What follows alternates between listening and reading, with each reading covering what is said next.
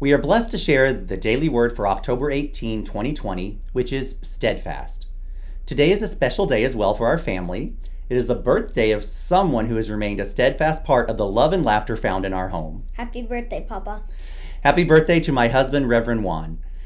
Today's word, steadfast. I am a steadfast spiritual seeker. No matter where I may be on my path, sometimes my spiritual life feels easy and sometimes it feels hard.